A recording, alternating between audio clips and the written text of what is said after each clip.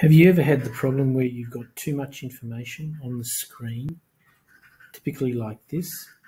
One solution is to embed the H5P Accordion module directly onto a label activity in Moodle, like this.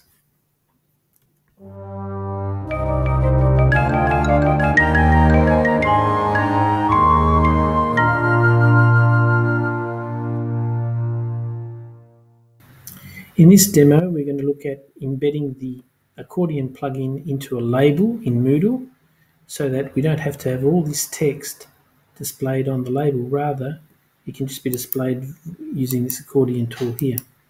Now, before you can make this happen, you'll need a plugin, and that's called the HTML H5P button plugin for TinyMCE editor. If you're a Pukunui client, just ring us up and we'll get that installed on your site. Otherwise, you will need to contact your administrator to do so. So we've got the content here. We want to put that into an accordion. To create an accordion in H5P, you first go to the course that you're wanting to add it to. You then go to the menu, Site Pages, and then Content Bank.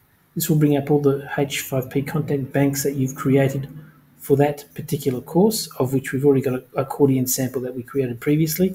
But I'll just add a new one, select Accordion as being the type of H5P content we want to create, and it'll come up with the Accordion settings page.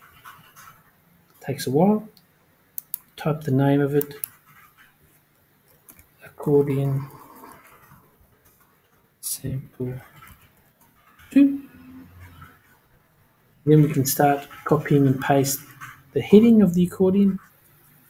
Now you just need to copy the content in, so copy the title.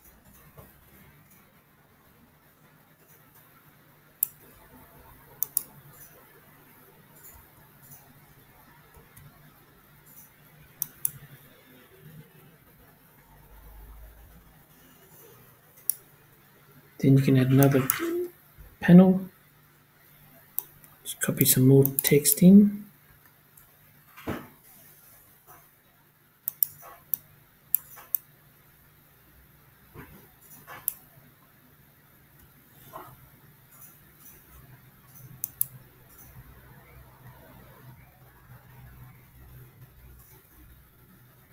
And a final panel.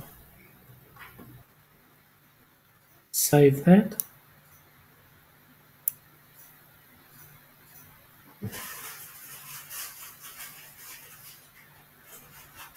And you then close that accordion plugin down. And there it is there, Accordion sample 2. You go back to your course.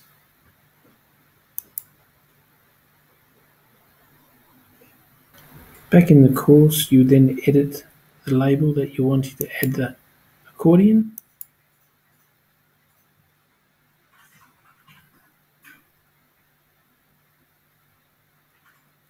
Scroll down to where you want to place the accordion, hit the H5P,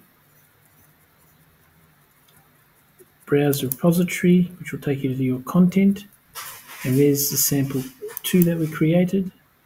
Select the file, insert the H5P content, save it,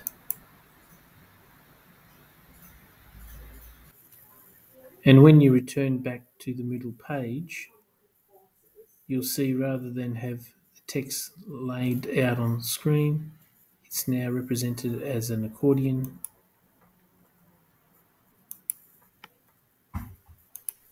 Right, thanks for watching, and please feel free to subscribe to be informed of some more helpful tutorials.